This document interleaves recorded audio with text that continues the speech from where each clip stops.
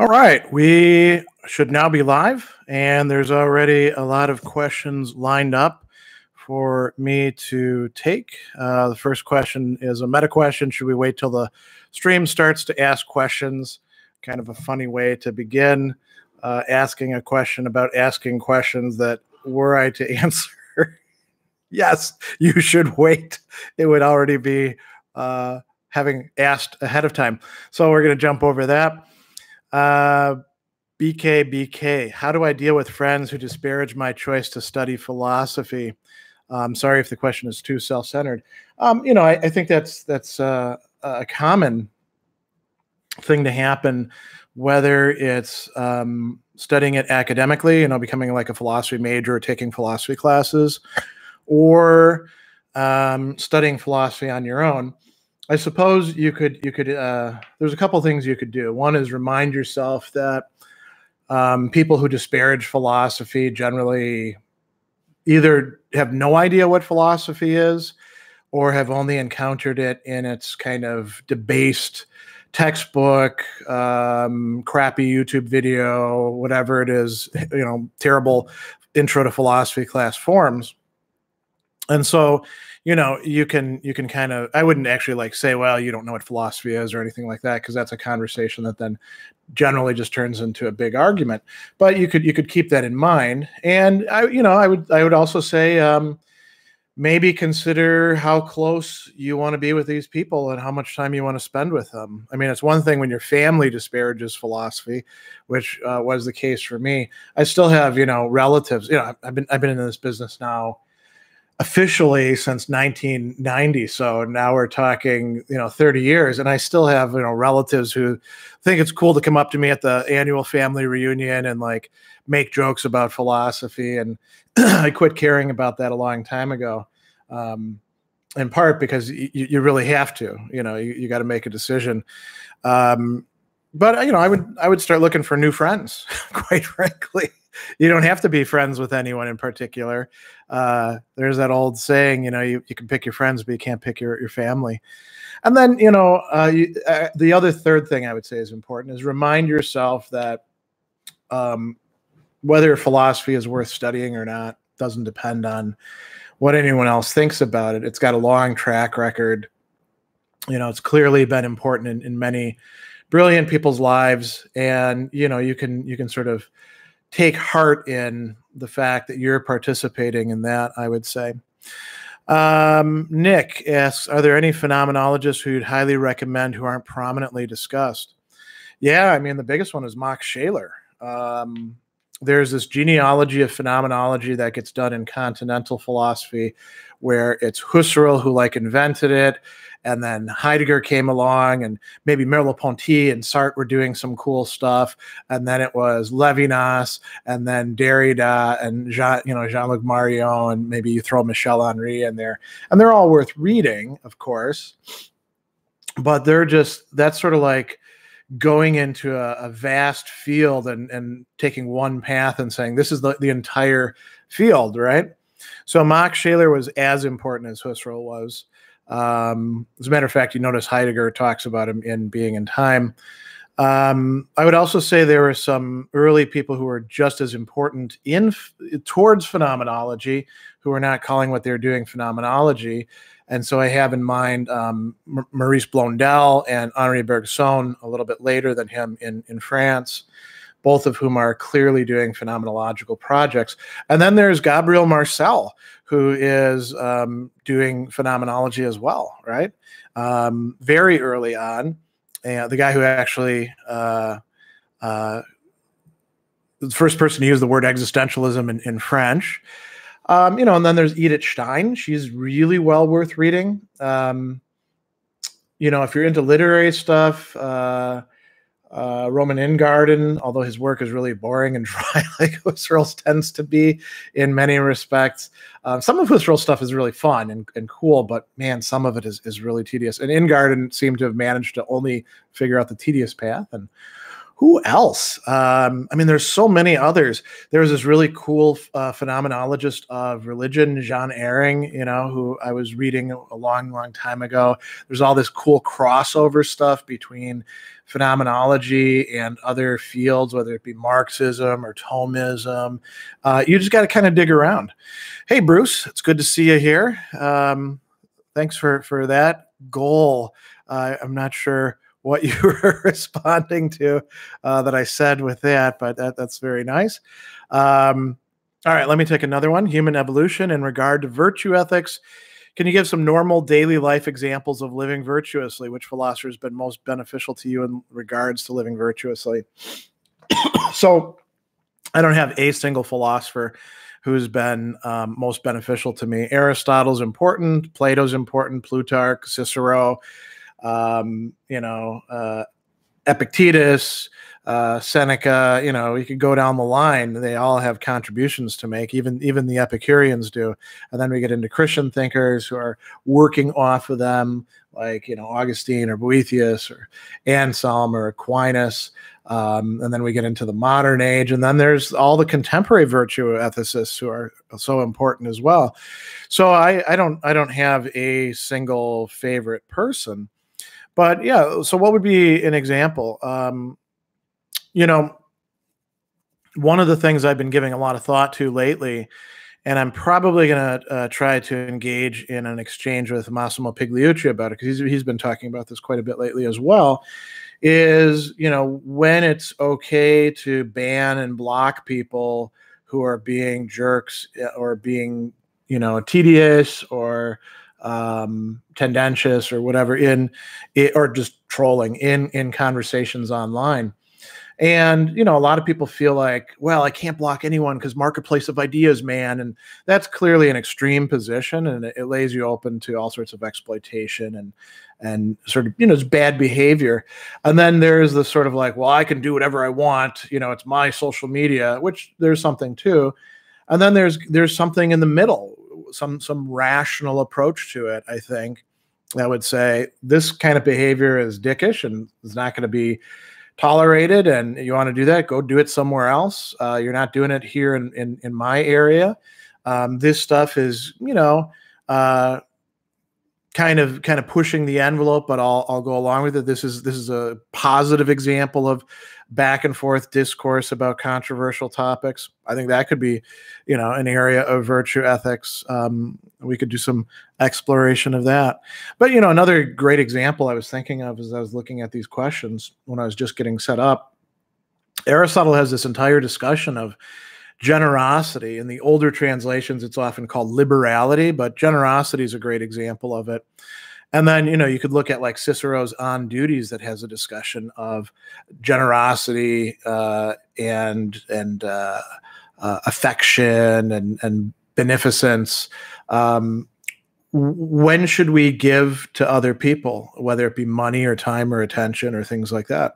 That falls under virtue ethics. And so I think there's lots of daily examples of that if you think about where we devote things on a daily basis. Lenny Penny, I just started reading Nietzsche, and he's pretty hard to read. I really like him, though. Do you have any tips on how to read and interpret him, and what is the best order to read his books in? Yeah, so don't expect consistency out of Nietzsche. He does not have a consistent system. He deliberately introduced contradiction at times. That said, there is a sort of you could call it a viewpoint that's quite widespread. Don't try to reduce Nietzsche down to like a key idea from which everything else flows. So that's people have done that, but that gives you bad readings.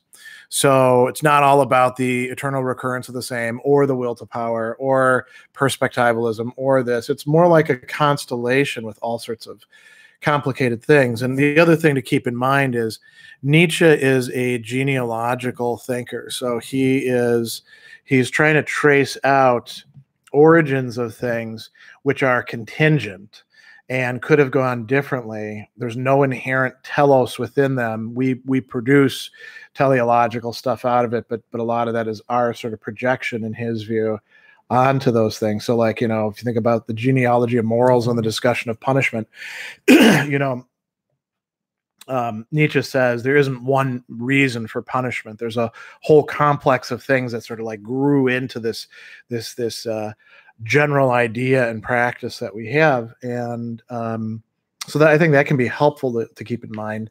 There's usually a lot of stuff going on within Nietzsche. I'll mention one other thing too. So a lot of people read Birth of Tragedy, and there are a lot of readings out there where people are like, oh man, this is so cool. It's Apollo and Dionysos and like order and chaos. And that's not what Nietzsche's actually saying. There's a third main approach that ends up subsuming both the Apollonian and Dionysian, and that's what he calls the Socratic. And that it's not supposed to be like a dichotomy that covers everything, right brain, left brain, or any sort of nonsense like that. He's describing in that what he calls three noble approaches to the problem of life, which means that there's ignoble ones as well going on. And each of them can be, quite complex, and they can fuse into each other. The Greek Dionysian, according to Nietzsche, is different than the barbarian Dionysian. So I think you want to, when you're reading him, you don't want to make easy identifications, right? That might be helpful. What else? Best order to read his books in. There really isn't a best order. I think that it couldn't hurt to start out with The Birth of Tragedy, since it was his first book. But it really depends on what you're looking for. Some books are more systematic than others. So Genealogy of Morals and Birth of Tragedy are probably the most systematic books. And even they're not that systematic. And then there's all the rest, right? And I think you can read around, because I always say this: any philosopher that you're reading, expect to read and reread and reread. So it's not like you read a book first, master that, then move on to the next thing, on the basis of like having totally gotten the first one down. You're going to come back to the first one. So if you started out by reading Beyond Good and Evil, that's fine. Read it all the way through, and then maybe read it again. And then you'll eventually, read some other works, and then you'll come back to Beyond Good and Evil, and you'll say, oh, that's what was going on in this part. Now I get it, right? And it's the same way if you're studying Plato or Aristotle or Descartes or whoever. I mean, with Descartes, there's basically two books that almost everybody reads, and that's the Discourse and the Meditations. But there's also some other great stuff as well that you could read, and that would help you better understand what's going on there. Matthew asks, I'm struggling to understand Jaspers encompassing. Are there any good Jaspers scholars? I don't know. I went to the Jaspers, the International Jaspers Society, when I was a graduate student. It was having a joint session with the Society for Phenomenological and Existential Philosophy. And back then I was really interested in existentialism. And so I was like, oh, Jaspers, that's cool. I'll go check that out. And they were just a bunch of kooks. There were like 6 of them. And I was the only person like under 50 in that room.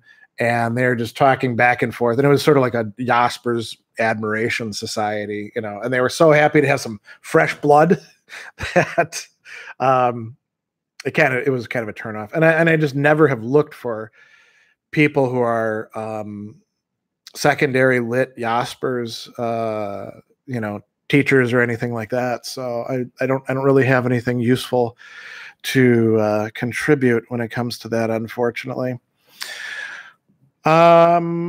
TK, is there anything someone can mentally tell themselves other than fake it till you make it when confronted with self-doubt, esteem issues, and academic study? So that's actually a great question. Yeah, I think there are quite a few things that you could do. The fake it till you make it, I don't think that that's a bad thing to do, but by itself, it's really not going to be sufficient, right? I think it's also really important to see that there's many other people in that that mindset that not everybody necessarily goes through that. Some people don't go through that who should go through that because they're actually not very good, and they've just been told by other people that they're brilliant, and maybe their class position allows them to get away with that or something like that. But I think a lot of people go through doubts about themselves and their abilities and their preparation and stuff like that when it comes to academic study in general and philosophy in particular. So knowing that you're not the only one and that it's a common occurrence, I think can be, for many people, quite helpful. And I will tell you that I myself at different points have gone through that, and very often it was interesting. You realize you're going to participate in something. So I'll give you a good example. I was fortunate enough to be the most junior scholar selected for the last of Notre Dame's Erasmus Institute faculty summer fellowships. And it was to study with Alistair McIntyre at Notre Dame over the summer, and this seminar thing. And there were 10 of us who were brought together. And I think he told me afterwards that one of the reasons why I got in is because I was doing prison education at the time, and he had an interest in prison education. It was also, so the focus was practical rationality. And McIntyre always does this thing where there's like 3 different things he wants to compare. One was rational choice theory or decision theory, and its roots in Hobbes and Hume. In terms of desire. Another was Aristotelian Thomism, so Aristotle and St. Thomas, and the third was Freud and Lacan. And so the psychoanalytic approach.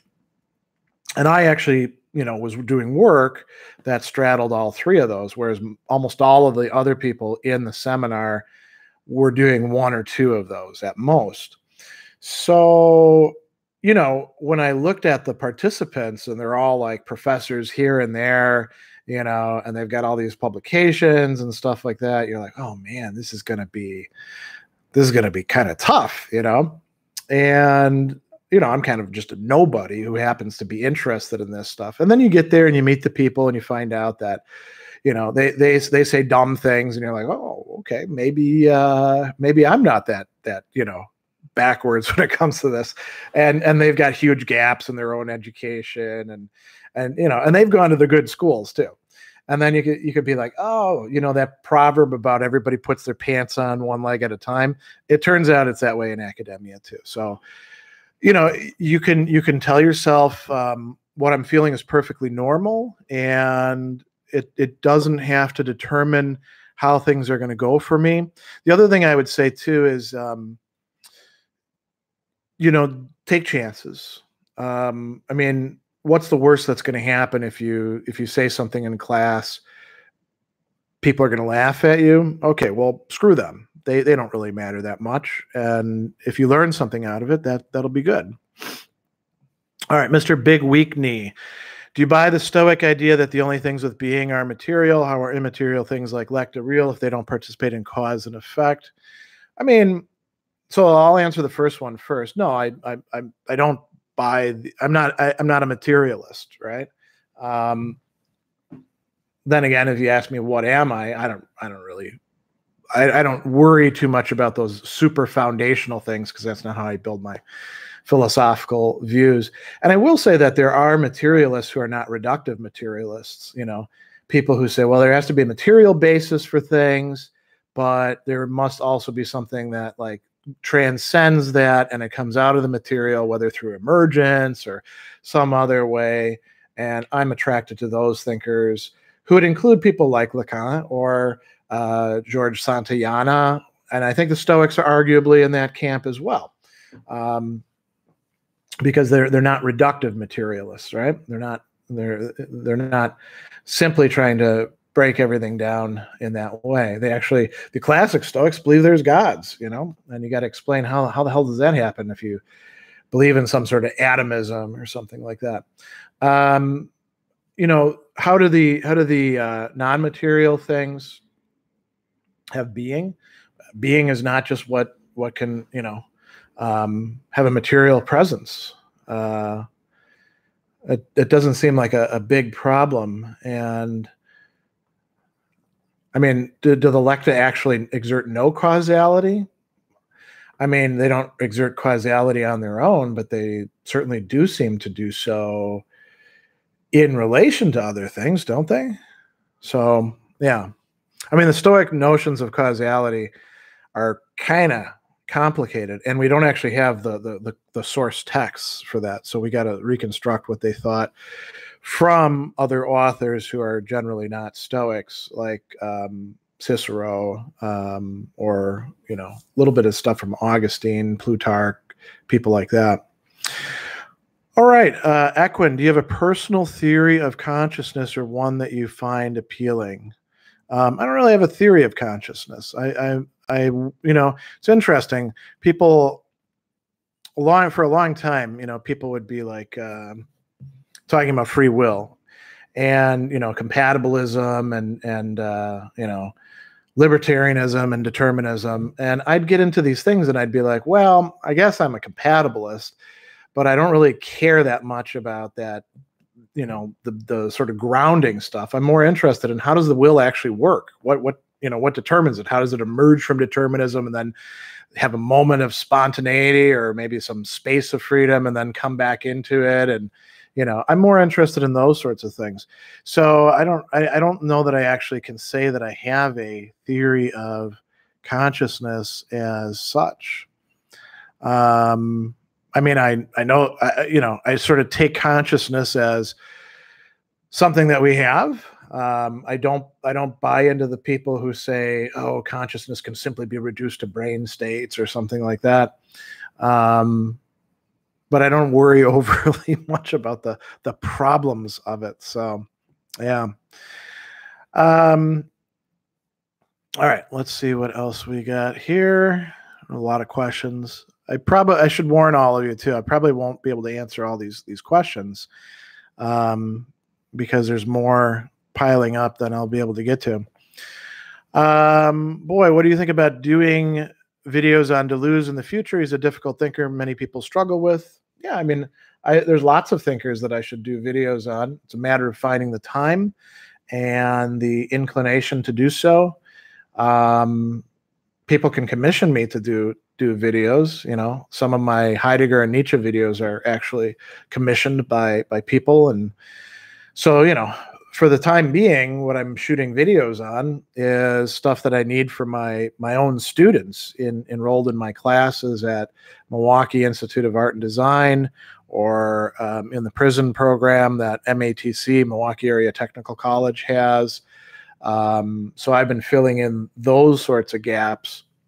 But there's nothing to say that I couldn't do videos on Deleuze. It's just not a high priority. Just like doing videos on Spinoza isn't either. But if somebody wants to, commission me and pay for the time, then I can change priorities. But it's unfortunate. There's so many thinkers who I'd like to do stuff on, but finding the time is really a challenge. So, I mean, Deleuze is worth doing, I'd say. Ken, Sarah, what do you think are good criticisms of Camus as a philosopher? I think Camus, his commitment to atheism is just sort of a thing that he starts out with, and I don't think he ever really looks at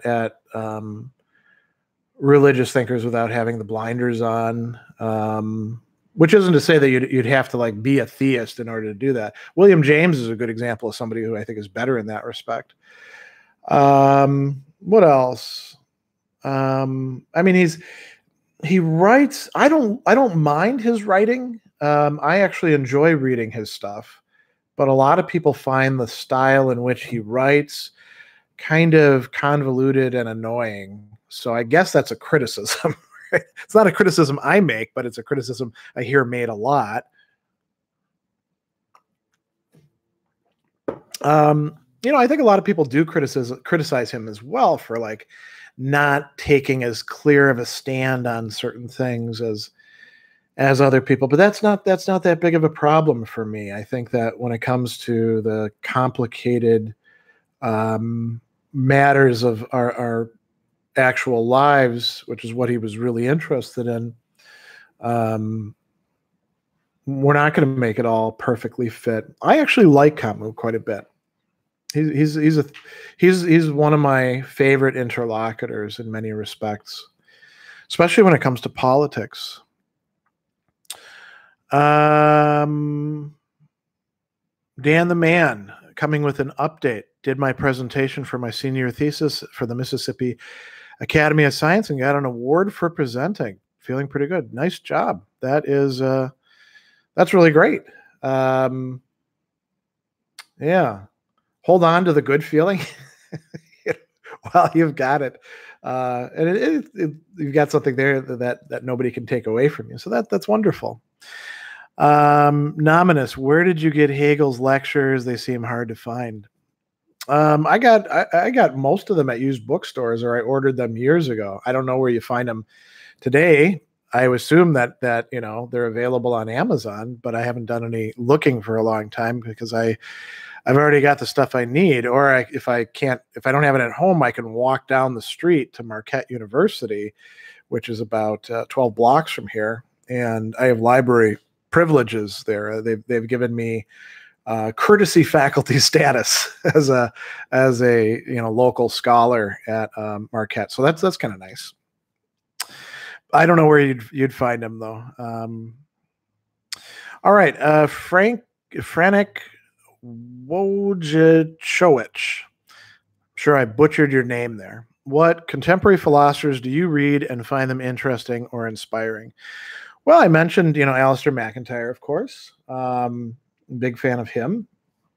There's quite a few people who do really great history of philosophy that I think is of great contemporary relevance. So, my colleague Chris Gill over at Exeter. When I say colleague, I mean that we're both on the modern Stoicism team. Julia Annas is really great. Margaret Graver. There's quite a few people in that sort of doing history of philosophy, but it's not the history of philosophy that's just like trying to trace out where people's ideas are. It's saying, hey, look, these ideas are relevant to the present. A. Long is still around, major contributor to study of Hellenistic philosophy. In contemporary continental philosophy, somebody who I like reading is Agamben. I don't read an awful lot of cutting edge contemporary stuff, in part because a lot of the people are going to be, forgotten 20 years from now. Just looking back at what continental philosophy was like and who all the rising stars were, 20 years ago when I was a grad student. I think that's a safe bet. Yeah. I mean, I kind of read around and a lot of stuff comes my way because people send it to me. So, all right, Marcos, what is so intricately satisfying about philosophy? Well, I don't know that it is for everybody. Certainly, my students are kind of half and half on that. And philosophy isn't always fun to read all the time anyway, and it really depends on who you're reading. I think part of it is the idea of having sort of systematic viewpoints on things that are built out, because we human beings do have a desire to understand things and to understand them not just in an off on, oh, I got the answer there, let's move on, but in sort of a more comprehensive way. So I think that's probably part of it. Exercising your mind is probably part of it as well, but I don't know. That's a good question. Ken Sarah, who do I think are some worthwhile conservative or libertarian philosophers to read to balance out leftist thought? Well, I wouldn't read them to balance out leftist thought. I would read them because they're actually worth reading. At least, most of them. Some of them are worth reading just so what people are talking about, even though their philosophy is not very good. Yeah. So, I mean, with libertarianism, obviously Nozick is really important. Um, there's actually a lot of discussion today going on about libertarianism, um, and the whole there's this website, Bleeding Heart Libertarianism, that Matt Zwolinski got started. It's worth reading around in that. That sort of contemporary stuff. Um, I don't know. When it comes to conservative philosophers, I find people who are movement conservatives generally kind of boring. And I don't know that, you know, they're worth spending that much time on. Conservative doesn't really mean the same thing now as it did, say, 30 years ago, looking at where things are.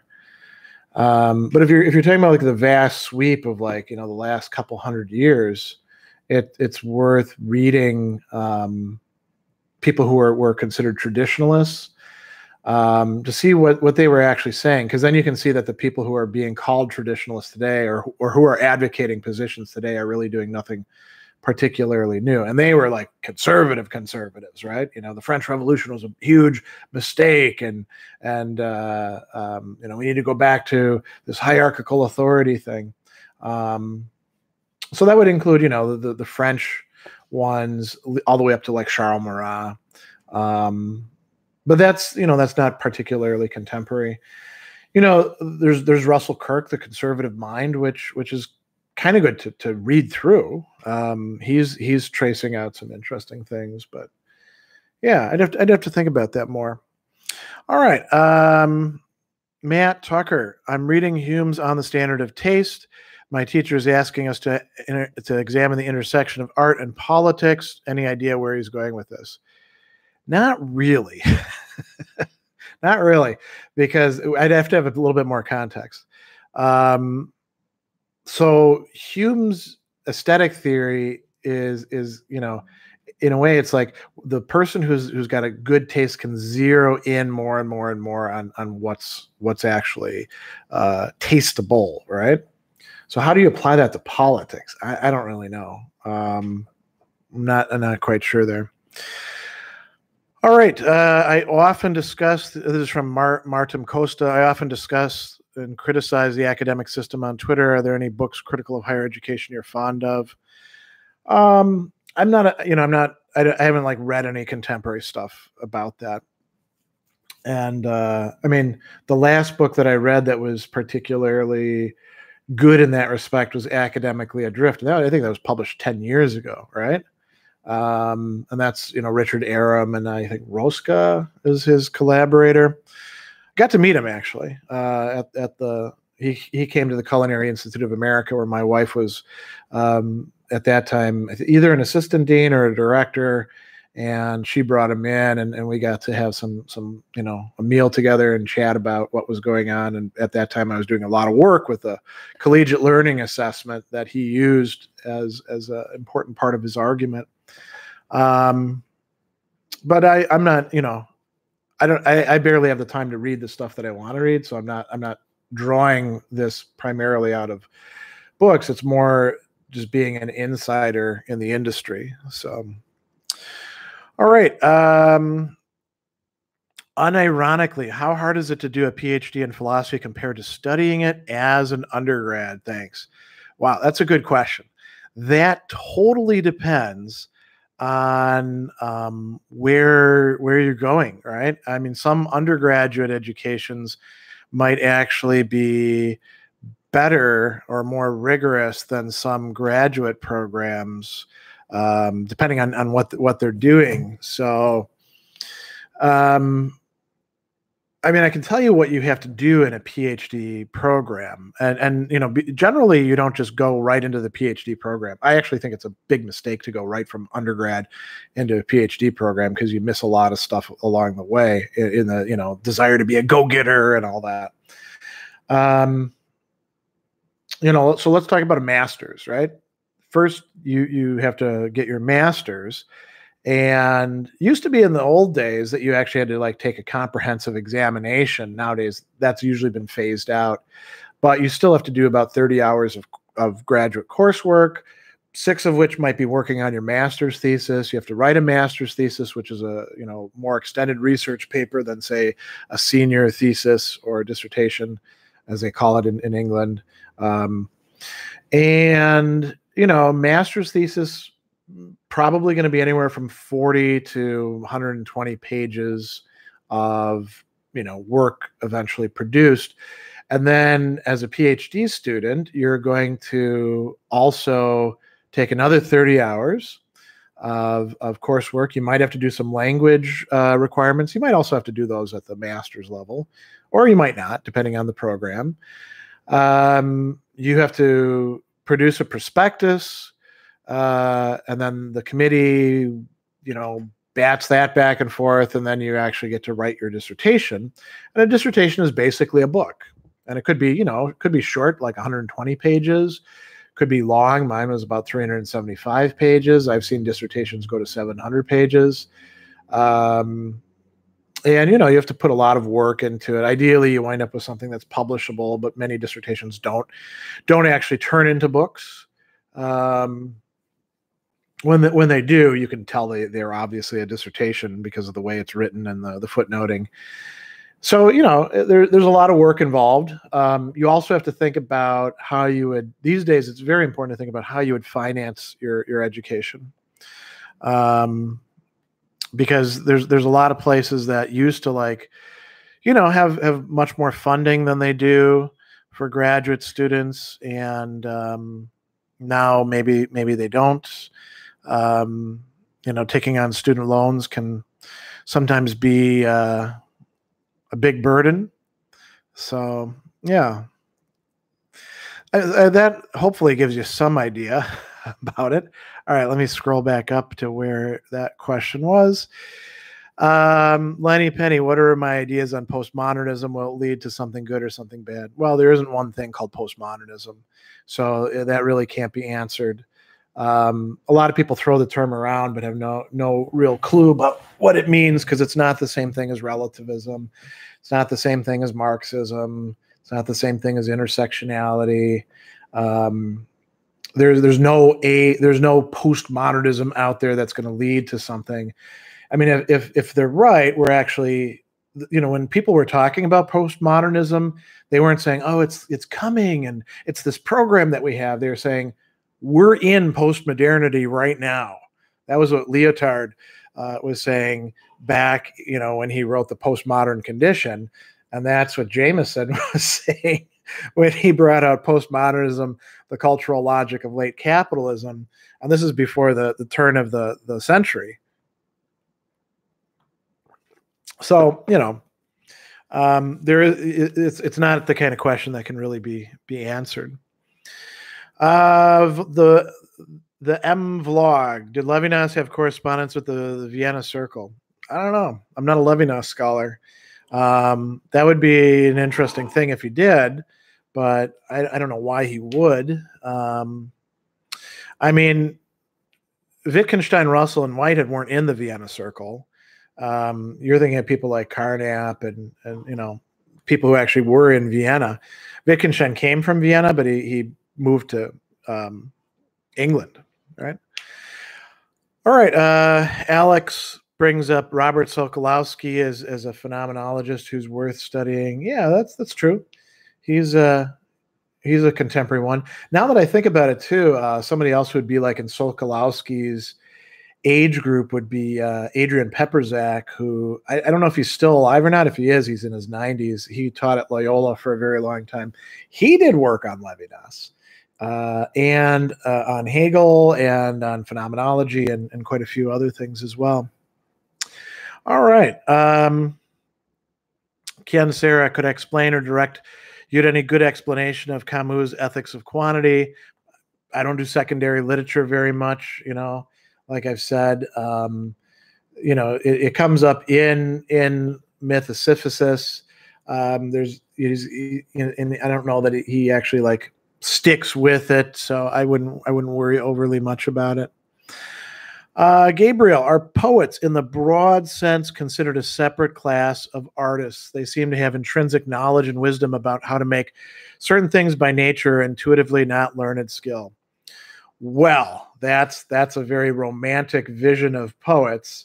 As it turns out, poets are like any other skilled artist. Lots and lots and lots of disciplined work before you get good at it. You should go and take a poetry class sometime, one where they're writing poetry, and get your stuff critiqued, and then you'll quickly get rid of this idea that they know how to make certain things by nature or intuitively. There's so much skill that goes into it. I mean, you can have talent, but just like with music or just like with art, merely having the talent, that gets you in the door, and then it's lots and lots of work. So, Ragriz Surgat, is there a clear boundary between philosophy and political science? If so, where is it? There isn't a clear boundary. I mean, it's one of those things where you go to one university and the curriculum will be divided one way, go to another, it'll be divided another way. I mean, you can say that philosophy doesn't do the quantitative analysis, but that's not all political science. There's also political theory, right? So it's with most disciplines, the boundary lines between philosophy and that discipline are going to be rather contested and permeable. And anybody who tries to tell you, here's where the dividing line is usually kind of selling you a line of BS. All right, I'm going to start taking questions more from people who haven't been asking them, so I can get to as many interlocutors as possible. Find me a film I can't refuse. Any tips for reading Kant's First Critique? Yes, set aside a lot of time. Use whatever resources you find available to help you out with it. It is some pretty dense stuff with Kant. I always tell students two things about Kant and his writing. It's like cracking a code is the first one. You got to figure out what his terminology means, and once that happens, a lot of things start to fall into place, and it becomes less difficult to understand what he's saying. Then there's also let's call it, wait a second, does he really believe that? Sort of incredulity that goes along with things. And the answer is yes, he does in fact believe that. So like when we're talking about Kant's moral philosophy, saying the groundwork for the metaphysics of morals, and he says essentially that, duty has really nothing to do with happiness, and that, as rational beings, that's not why we were given reason to be happy. Whereas most other philosophers say that, yes, as rational beings, there's some connection to happiness. People are like, does Kant really believe that? And you're like, yeah, that's what the guy actually does think. So, I would approach it with those two things. What else? I mean, I don't really have too much other advice to help you out with it. It's going to be a slog. Don't get down on yourself if you don't understand exactly what he's referencing. As a matter of fact, I would read through sections all the way through, even if you don't understand what's going on, and then go back and reread, right? All right.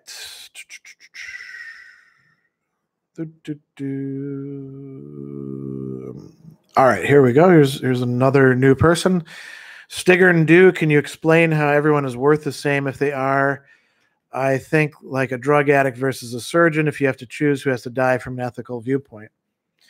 I mean, you can say that they both have the same intrinsic human dignity, but that if we have to choose between them, that we'll choose the one who's more valuable to the community. There's no incompatibility between those two things because they're two different ways of looking at it, right? They're just not looking at the person in the same way. So Stephen asks, I've just finished reading The Transcendence of the Ego, and I'm a bit confused on Sartre's rewriting of the phenomenological reduction. Would you mind explaining how it fits into Sartre's work? It's been a long time since I've read that, so I don't remember enough about it to tell you anything with that. Watergate, is it bad that I have no questions concerning philosophy? Because you have no questions at this time concerning philosophy doesn't mean that you won't ever have questions concerning philosophy. So, and it's not as if everybody has to be doing philosophy all the time. So I don't see anything wrong with that. Brie Berta X, are you familiar with Hamann's Metacritique of Kant? Haven't read Hamann since graduate school. I remember he seemed pretty interesting. And I don't remember all that much after that. So no. Dipra, Dr. Sadler, please simplify Derrida's spectrality. I don't know how you'd simplify it,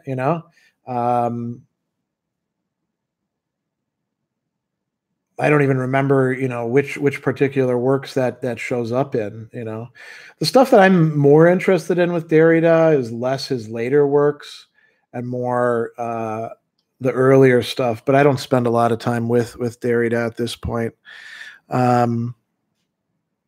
Thomas Moore, am I aware of Brian McGee? I am indeed aware of Brian McGee. His autobiography, Confessions of a Philosopher, is super interesting. That's great. I haven't read him. I imagine it probably would be interesting. All right. Let's see here. Let's find some new stuff and we can come back up here. Anthony, what do you make of the central theses of Jean-Luc Marion's God Without Being? Now that's a work that I haven't looked at for a while as well. I liked his discussion of the function of the icon. I thought that was really quite good.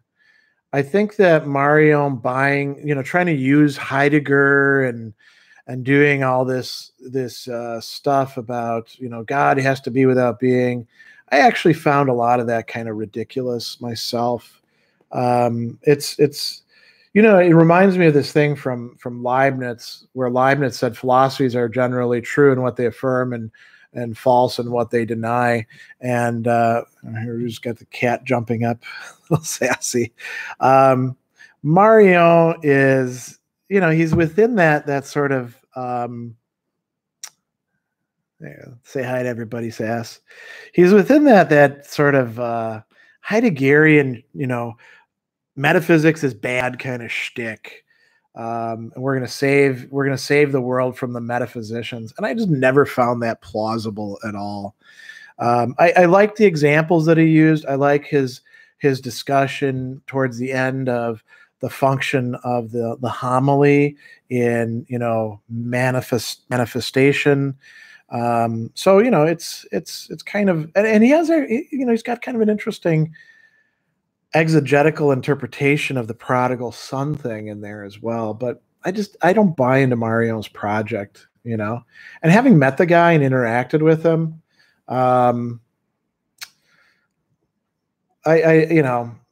for somebody who's so big on the metaphysics of charity, the way he behaved towards graduate students, not myself, but because I spoke French with him, so I was like in the okay group, was really kind of shitty, and I didn't like it. And then I saw him quite a bit at the Lumen Christi Institute, and just, never really saw him as his thing as all that viable. Francis asks, do I think Hegel's absolute logic was right in the idea of the self-examination of reason, proving the necessity of reason for absolute knowledge? I don't really buy into, I'll put it to you this way. I don't really buy into the sort of absolutist project in Hegel. I think that he's got some really cool observations along the way of the dialectic, and he's very insightful about a lot of stuff, but like the overarching big project of I'm enunciating what absolute spirit has worked out. I just don't buy it. History never ended. I think that a lot of what Hegel's doing is really like I said, really interesting, really innovative stuff.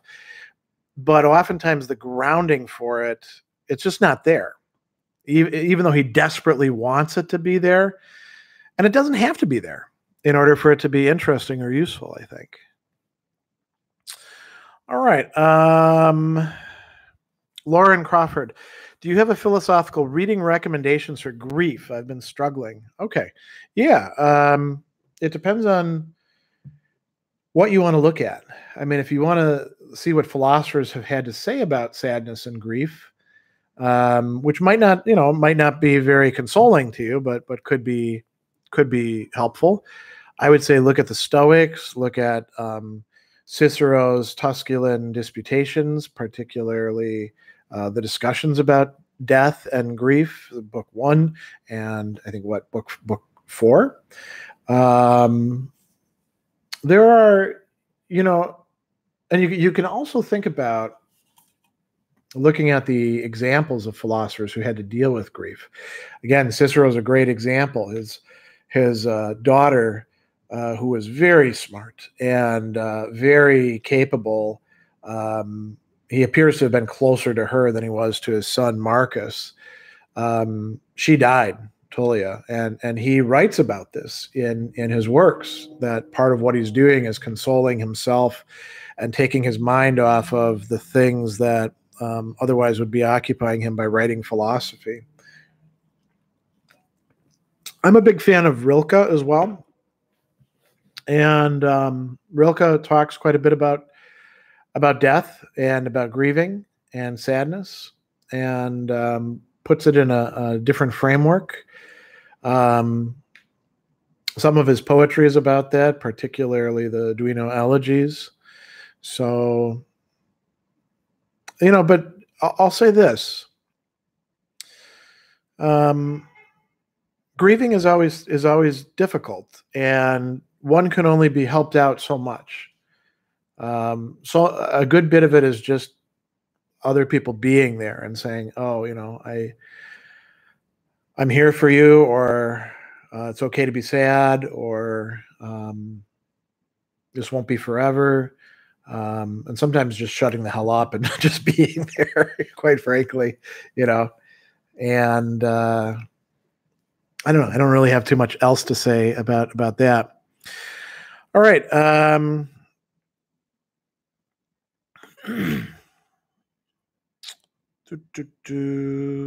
Let's see what else we have. Nihar Ravi, do you have any tips for leading a more wholesome life? Well, I guess you have to have an idea what your wholesome life is like. So that's probably worth some scrutiny. A good life is I'm sort of a pluralist when it comes to that. I'm not with the Stoics. You can live a wonderful life just by having virtue or something like that. I'm much more like Aristotle. Well, virtue is great. Virtuous activity is important. Meaningfulness is important, but relationships are also important. And you do need a little bit of wealth to not be out on the street and have your life totally suck. And there's other things as well. Health is important and all of that. So I think you want to think about what are the components of this wholesome life, and then what you have to do to move yourself towards it. And generally that's going to be some intentional way of living. And there's lots of ways to go about that.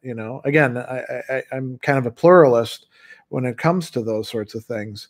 You could pick up on what the Stoics have to say and use some of what they've got. You could look at what the later Platonists like Plutarch have to say. You could take other things that are more contemporary. There's all sorts of great resources for it, but it's going to have to be an intentional way of living. Rapa asked, do you think that a philosopher's actions, specifically their shortcomings, should affect how they're viewed? For example, Heidegger's anti-Semitism or Rousseau's perversions, et cetera, or Nietzsche not being the Ubermensch, we could say, or Descartes actually being a cooler guy other than towards animals in reality than you would expect from his books. I mean, It depends, right? I think if somebody's like, let's say we take Irving Copey, right? Major contributor to the study and popularization of logic. I don't really know anything about Copey's personal life, and I don't really care, and I don't want it. It doesn't matter, if I found out that he was into child pornography, it wouldn't change the logic books. I mean, I'd say, well, I don't want that guy, near me, but he's really a degenerate, but it doesn't affect the way that he does logic.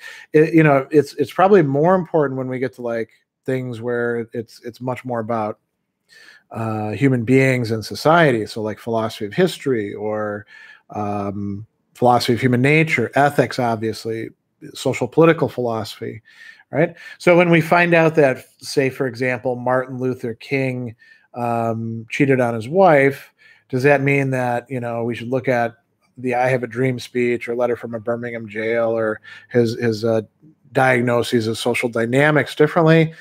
No, probably not.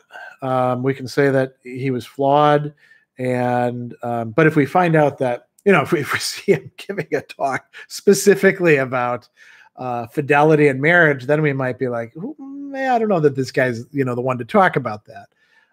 And so, the answer is yes and no. It depends on what the subject matter is, and it depends on how much the bad behavior is affecting it or kind of invalidating it, right? So I think it's probably enough to say about that. Thomas asks, any advice about how to deal with the terror of pandemic virus? Well, we're not at the terror point yet. I think the terror that's being produced is largely by governmental responses to it, quarantines, right? So, in China, you could say there is quite a bit of terror going on. And then there's the prejudice against Chinese people or people who are perceived as being Chinese that's happening as well. And we have to be careful. I mean, it's interesting. There's like people who are Filipinos. I noticed this in my Twitter stream where like, hey, you all need to stop, being so concerned about coronavirus and looking at me as if I'm a threat to you and wondering why I don't have a mask on. I'm not even Chinese. I'm Filipino, but you're kind of falling into this. And I think when we have these concerns, it becomes really easy for there to be, it's almost like it primes things for matters to go downhill. It's sort of like, we had this big scare about the swine flu back in, I think it was 2009, came to be nothing, right? Could have gone really bad, but it came to be nothing. And we had all these people that were starting to panic about it. That panic itself can become the driving force. And so, I'll give you another example. It was disease related. If you remember Y2K is, the year 2000, there was this big worry that all of our electronic devices were going to quit functioning and all our computers were going to melt down and everything was going to like grind to a technological stop. So I was living in a trailer park at that time in Southern Illinois as I was going to graduate school. And it was one of the better trailer parks, but it was still a trailer park. And so there were quite a few people in the park who were, buying into conspiracy theories. Many, many people were heavily armed in that trailer park. As a matter of fact, the FBI, it was ATF did a raid on one of the trailers and people were running guns out of it. There's a whole story there that could be told. And that was in our trailer park. So I was thinking to myself, I don't think the computers are actually going to fail, but all it takes is like somebody to do something nutty. And then all these other people who are primed for the end of the world to happen, to like get out and start doing stuff and shooting the place up. And man, this is going to suck. Fortunately, nothing happened, but I think that sort of thing can sometimes be the case. All right. Our brain hurts a lot asks, am I familiar with millennial YouTubers like ContraPoints or PhilosophyTube? Do I watch their content? So I'm familiar with them. I don't watch their content because my time is rather limited during the day, and there's very few podcasts or video channels that I actually do watch, and it's generally going to be stuff that I can try to learn something from. The popularizing stuff I just don't see as worth my time. And I know that my work, there is one that I watched with PhilosophyTube, the one he did on the master slave dialectic, and we had some exchange. He referenced my work in some of it, but for me, I'm not into that sort of thing because Hegel's way more than the master slave dialectic. And I think, at this point in time, we probably, if we want to popularize Hegel, we should talk about other things like recognition, which is what actually is, the master slave dialectic is a tiny little moment within, or we should talk about the other interesting parts of the phenomenology. So, they're doing their thing. They're actually getting way more views, of course, because it's high production, and sort of easy to get into content. That's not the sort of thing I do. I concentrate on I'm not that interested in production stuff. Obviously, I got a mic nowadays, but I'm kind of slow in that respect. And I'm interested in providing the best content possible, the stuff that's actually grounded in the texts and helping people to understand things. And so we're kind of, we're moving in separate paths, and I just, I don't have that much to do with them. So, yeah. All right. Retro Gamer, do I consider Spinoza too dense, like Hegelian conceptions, to present from his ethics, or even too pre-modern in his deliberation of the affectations of ordinary men? I don't think Spinoza is actually that tough. I think that he didn't do himself a favor by putting the ethics in that more geometrical, sort of thing. But when you figure out what he's doing, again, once you crack the code, it's really not that complicated. And as with Kant, as I was remarking earlier, you could say, does he really believe this stuff? Yes, Spinoza really does believe that stuff. There is one substance of which there are, these attributes, two of which we grasp, and we are modes of that substance. And that's his doctrine. I don't think it would be difficult to do stuff on Spinoza. I think it'd also be quite easy to do it on his other works, like the Tractatus Theologico-Politicus or the Principles of Cartesian Philosophy. It's just a matter of finding the time. And I think what he has to say is interesting. I don't buy it, but I don't buy Kant. I don't buy Bentham, and I don't buy, a lot of the stuff that's in Nietzsche. But it's really interesting, and worth presenting. All right, let's see here. Candy asks, do I feel the exercise I've been doing of late has enhanced my intellect? No, not really. I mean, when I go to the gym, and I've been going to the gym for 2 years, so I guess that is of late. I'll go through periods where I'm able to do it 3 to 5 times a week regularly, and then something will happen. Sometimes it's family related stuff. People are getting sick, or we got to attend to different family issues, or the animals. Sometimes it's getting overloaded with work. Sometimes I get sick. So it kind of comes and goes. When I go to the gym, I'm doing usually one of 2 types of workouts. One is on the weight circuit, and one is doing cardio stuff on other machines.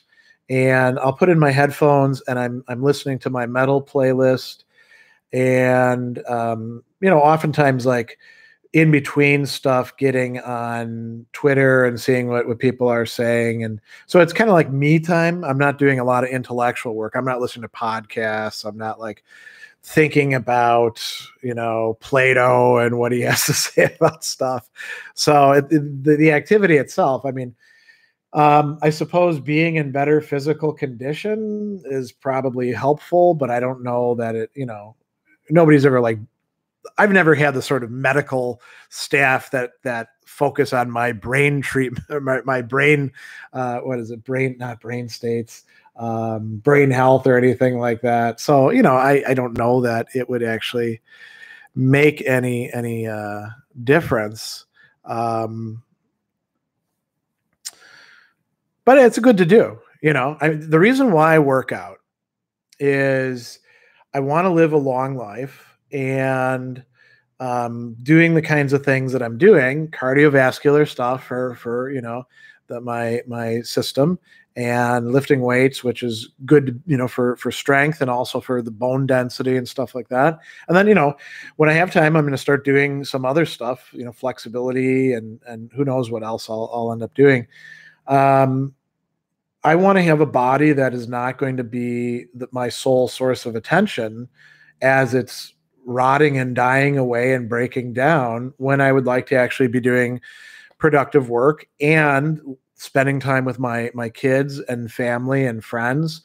I want to, I'm approaching 50. I would like to live to 90 and have a decent quality of life. Now, whether that's going to happen or not, I don't know. I did a lot of damage to my body in my teens and 20s with and even into my 30s to some degree with smoking and drinking, when I could like get away with it, and eating the wrong kind of stuff. Fortunately, I also did a lot of exercise at that time as well. So, maybe some of these things balance each other out, and I'm no longer smoking and I don't drink very much anymore. So, who knows? And I don't quite know about my genes. I know quite a bit about my biological father, and their family seems to be quite long-lived. I don't know that much about my biological mother and all of her relatives. So who knows?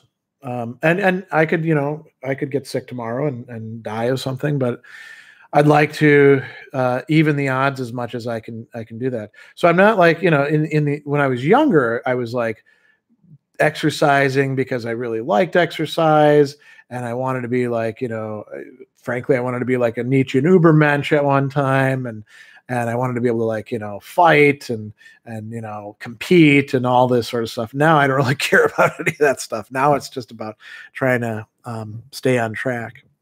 All right, Zachary, thoughts on completing an online BA in philosophy? Can online discussion posts make up for in-person dialogue? I'm liking Arizona State University. I teach online. It totally depends on the program and the instructor. There are crappy face-to-face classes where the discussion is garbage. There are great online courses where the discussion is incredible, and then there's everything in between. I don't know enough about Arizona State to be able to say anything. If they're like Southern New Hampshire University, where I looked at teaching with them, it's all basically canned content. They've already built their curriculum out, and the professors don't really get to do much other than lead discussion sessions. That could be good, that could be bad, depending on how they've built the content out and how the people are interacting. So I don't really know. There's not much I can actually say about that. All right. Looks like I've got my power cord is not properly plugged in, so bear with me for a moment while I see what's what with this thing down here. There we go. Can't afford to run out of juice, right?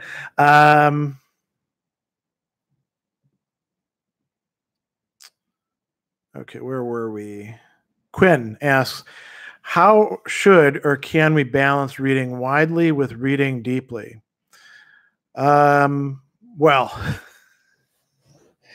I don't know. That's a good one. Here's the crappy bottom line. Given the amount that's out there, you're probably not going to be able to do either one of them to the degree that you'd like to be able to do it. So it's kind of a pragmatic thing. How much do you want to do? You cannot read everything that's available anyway, so you've got to make some decisions about who you're going to read and how much time you're actually going to put into it. And there may be some thinkers who at first, when you approach, you're like, oh, this is garbage, I'm not going to spend my time on this. But it turns out later on, you'd find out that it was in fact worth spending time on. Example I use every time. I found Aristotle incredibly boring until I got to graduate school. And part of that was my own maturation process. And part of it was learning Greek and reading him in Greek.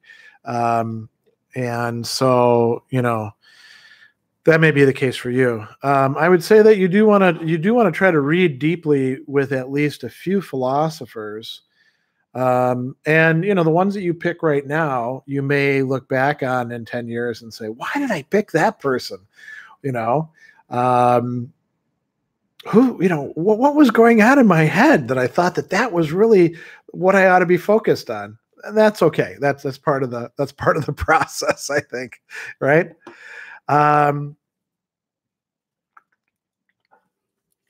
Made of Clay asks, are there any philosophers that may have a justified view on the use of violence, when to use it and when not to use it? I think there's plenty of them. If you think about like Aristotle thinks that you're going to have to use violence in some cases, right? He even talks in the Politics. This is a really interesting thing. So this came up in a Twitter conversation a little while back about Spartans, right? There's all these people that these days, these bros that are like, oh man, Spartan this, Spartan that. The actual Spartans were just a hot mess. Their society was terrible for the people who lived in it. They really didn't have much freedom, and they did manage to save Greece in a couple cases from the Persians and also from the yoke of the Athenians. But yeah, I mean, uncritical admiration of the Spartans is really kind of a silly thing, because 99% of the bros who would like, I'm going to be a Spartan man, if they were in Sparta, they'd be a helot and they'd be living a crap life. And if they tried to do the Spartan training, they would be so traumatized that it wouldn't work. Aristotle talks about the Spartans. He says that they went wrong primarily. They were very good at war, and they over-specialized, and they, in essence, made a teleological mistake. They thought that life is fundamentally about that, not realizing that war and violence and force is for something else. And so they structured their entire society around becoming the toughest guys on the block and lost everything else that they needed in the process. So, there are justifications for violence. Aristotle, again, in the Politics, even talks about the need for some sort of carceral system. So it's kind of, granted that for a lot of philosophers that, there's going to be violence. The question is, well, when should we be violent, and who should be violent, and for what reason, right? There are some philosophers who are like total pacifists, but they may sometimes make exceptions for the state. Think about Socrates, who taught the doctrine that it's better to suffer harm than to do harm to others, right? He fought in the Peloponnesian Wars. So, what's going on there? Zachariah, what's your take on Carl Schmitt? Somebody who I haven't thought about for quite a long time. I never found his stuff all that interesting. I mean, it basically boils down to the state of emergency becoming a regular thing, and the friend versus enemy dilemma, and that the fact that liberal democracy has trouble defending itself.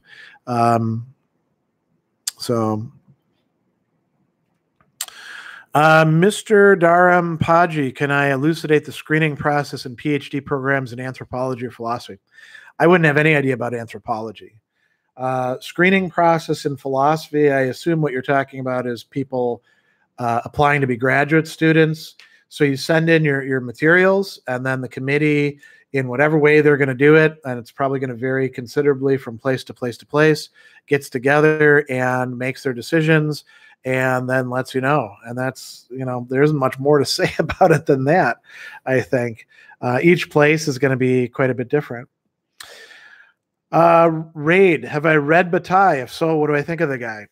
Well, the guy himself was pretty crazy as a guy, right? I like his stuff. I like his writings. He's a very difficult to categorize person, right? So I think he's worth reading. It's one of those things where you read and you're probably not going to buy into the whole Bataillean point of view, but there are some very interesting insights there to take from it. Stephen Warren, I've been deep into Kierkegaard lately, currently on The Sickness Unto Death. How do you think modern Christianity could benefit by assimilating Kierkegaard's ideas? Well, that's a good question. Kierkegaard thought that most modern Christianity was really not Christian. It was just being a member of a club. And so it's not even really that clear how much a existing church could in fact be Christian for Kierkegaard's point of view. So, if they took that seriously, I suppose they would without abandoning, all the stuff that goes into, say, parish life or denominational life or all that stuff, they would really focus on the sort of like being called before God as an individual. And this would apply not just to Protestants, but to Catholics, to Orthodox, because we're all individuals. And man, I think there'd be a lot of people, if they really took it seriously, they would produce quite a few changes in behavior. Because if you think about what the Sermon on the Mount commands, most Christians don't come anywhere near to living up to that, nor even acknowledge, as far as I can tell, that that's the should be the governing norms guiding them. It's very difficult to practice, even with people you like, let alone enemies or strangers. So yeah, it would produce some massive changes. All right. Let's see here. Bastian, does Nietzsche believe in the possibility of every drive becoming satisfied or used in unison, or is suppression necessary? Contrast this with Kierkegaard's belief that with God, all is possible. There's no need to contrast it with Kierkegaard. That with God, all is possible doesn't mean that every single drive is what God would focus on. Nietzsche does not think that every single drive can be satisfied or used in unison. There's always going to be some subordination. It doesn't necessarily have to be repression, although probably it will be. But there's going to be something dominating and something dominated. So the question is, what's going to be what? And where is it going to get its guidance from, or what's going to determine that, I think, right? Wicked Fatigue, can you name some practical application for philosophy, like applied philosophy? Well, there's all these philosophy of areas, right? So, philosophy of sport, for example. What constitutes sportsmanship?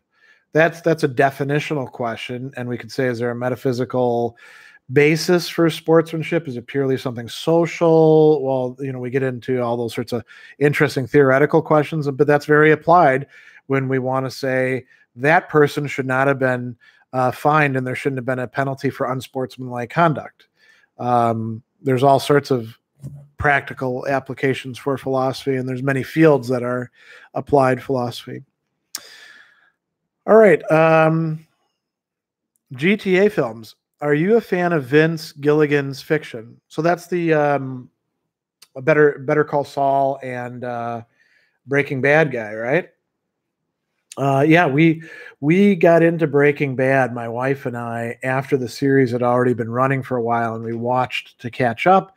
and then watched it all the way through the series end. And we've been watching Better Call Saul, and we haven't seen the El Camino movie, but because we're busy and we've put it off until we have the time to do so. But yeah, I like his stuff. It's interesting. Samuel Mardson, when one is young, say first year at uni, is a philosophy like egoism more helpful to follow? And then as the aging process takes place, a transformation towards something like stoicism? I wouldn't say so. Why would you, why wouldn't you, if one is better than the other, why wouldn't you want to move towards that right away? I mean, is the idea that you're going to like pack in your experiences of being an egoistic exploiter and jerk, and then later you're going to like have a come to Epictetus moment, like a come to Jesus moment, and then change your point of view? I mean, if you think something is a good way of living, pick it up now. If you don't, then you'll probably never get into that. Let's see here.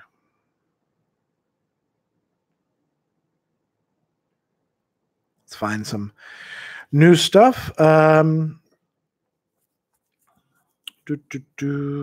lot of back and forth stuff. Virginia, what is the connection between the Theseus myth, the labyrinth, and mythology in the Phaedo? Well, there really isn't a connection between the Theseus myth and mythology in the Phaedo. Mythology, there's like a little discussion about how mythology is like misanthropy, right? So I don't see those as connected unless I'm not remembering something. Let's see.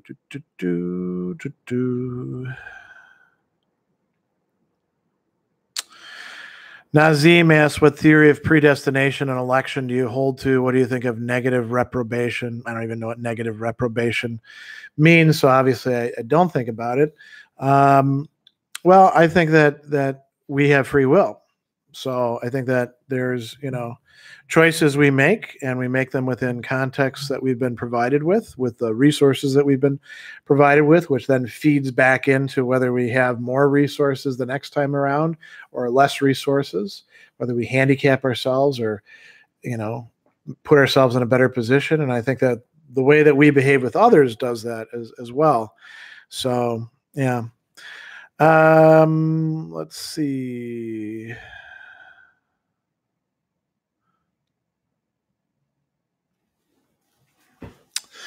Jimmy from Hong Kong, are W.D. Du Bois and Frantz Fanon part of your plans for future core concept videos? That's a good question. Fanon, definitely, because one of the classes I'm going to be teaching for Milwaukee Institute of Art and Design in the fall as an online class is existentialist philosophy and literature. And Fanon is one of the people that I'm going to include in that. I don't do a lot of work on African-American philosophy. I have taught courses on it when I was back at Fayetteville State University. I do like reading Du Bois, but I've never like created videos on him, but I don't see any reason why I couldn't. It'd be a matter of like same thing with like Spinoza though, finding the time.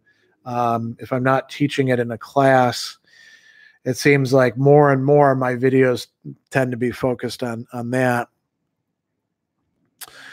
Let's see here. Let's skip down. There's some conversation going on there. A lot of back and forth stuff.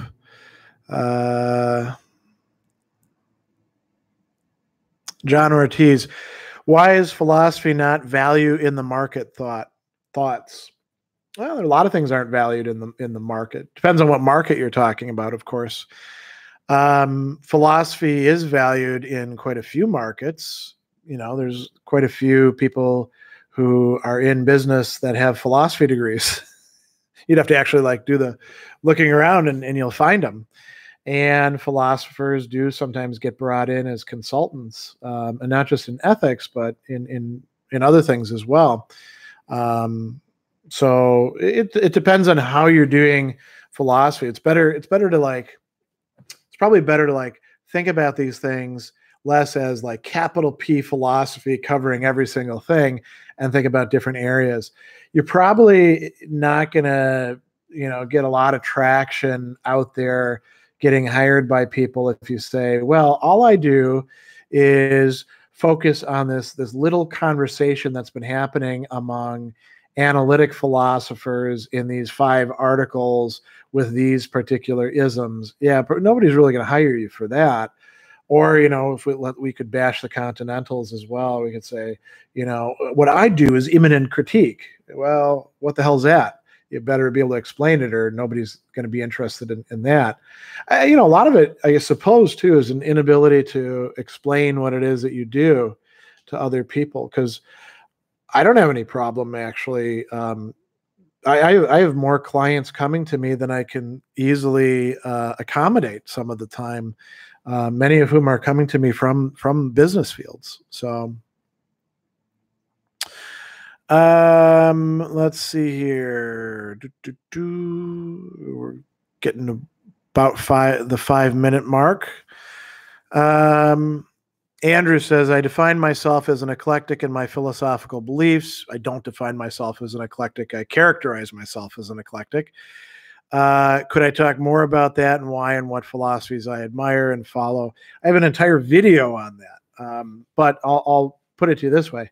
So there's 2 ways of being an eclectic. One is to like say, oh, a little bit of this, a little bit of this, a little bit of this, a little bit of this. Smorgasbord eclecticism. Smorgasbord, of course, is that, when you walk in, you can think of it as a buffet, right? And you just kind of pick and choose, and the stuff doesn't necessarily go with each other. Another word for the kind of eclecticism that I'm into would be pluralism.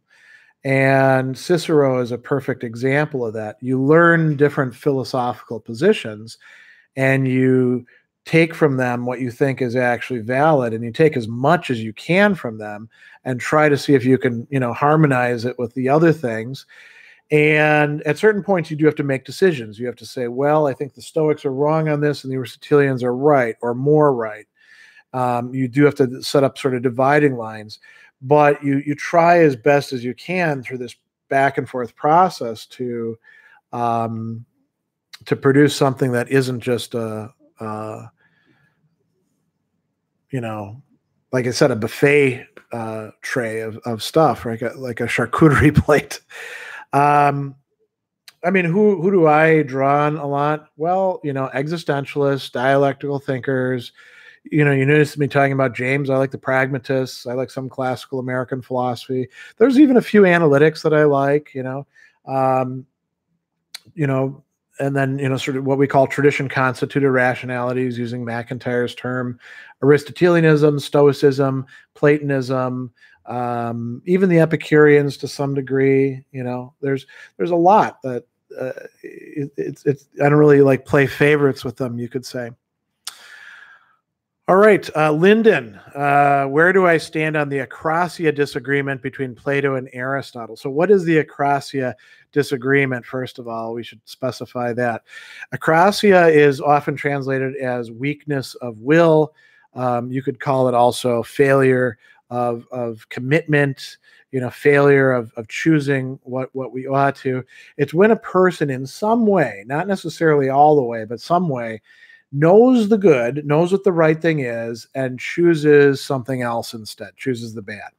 Or the opposite, knows that something is bad and that they shouldn't do it, and yet they do it anyway. So where do I fall? Definitely Aristotelian. Aristotle thinks that we do, in fact, experience acrasia, and it's not just a lack of knowledge about stuff. People make dumb decisions all the time, fully knowing that they're dumb. People do, in fact, choose the bad. There's usually some motivational process going on in the background that we have to think about. But I'm totally on Aristotle's side on that one. Let's see. What can we go out on with 1 minute left? Let's see if we can find a really nice thing to go out on. Do-do-do-do-do-do-do.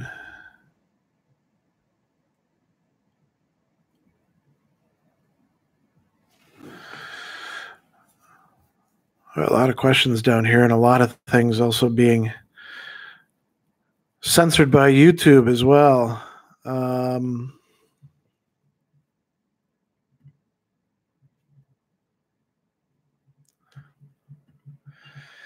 Let's see here. All right, let me scroll up a little bit.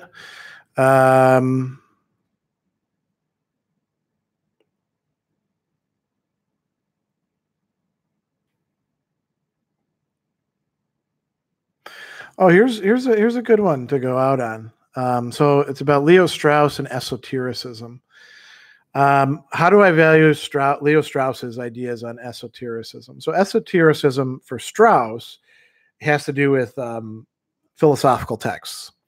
And he says that various thinkers said, X, but they really didn't mean that. There's really like a hidden doctrine. There's the exoteric and then there's the esoteric.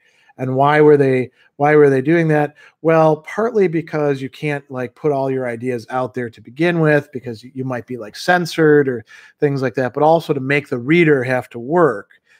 And okay, so maybe there's that. Let's consider that in the abstract. Could that be the case? Sure, that could be the case. Should we think that that's the case? Unless somebody actually, in my view, unless somebody actually comes out and says something about their esoteric texts or doctrines or something like that, I'm pretty skeptical. And the Straussians, who are an interesting bunch, but a bunch that I don't agree with on a lot of stuff. They will read into classic texts, and when I say classic, I mean ancient, medieval, modern, all sorts of stuff. And they'll say, well, this is what this is what Hobbes is really saying, or this is what Thucydides, or this is what so and so is really about. And a lot of the time, I'm not persuaded by their points of view. And I've known quite a few Straussians. They were kind of for some reason, I encountered quite a few of them in the circles that I moved in graduate school, and then for like maybe the 10 years after that. But I just don't buy it. I think that we should like look at what the text actually says, and unless there's some good reason to think that there's something underneath it, that's more us importing our own desire to find something in there. And generally, when people have some sort of esoteric doctrine that's not really based in a better reading of the texts, that's attentive to the texts, I think it's often for psychological reasons. People like to feel like they're in the know. They like to feel like they're special, like they've got a possession that nobody else has, and it strikes me as kind of a one-upsmanship that I don't really like. So. All right, that's probably enough for today. I got to go eat lunch and get on with my work, and probably have to walk this dog that you heard barking before too long as well. Thanks for all of your questions. Obviously, I didn't get to all of them, but did as many of them as I could. So I will see you the next time around, and I'll probably be doing another Dr. Sadler philosophy pop-up sometime this coming week.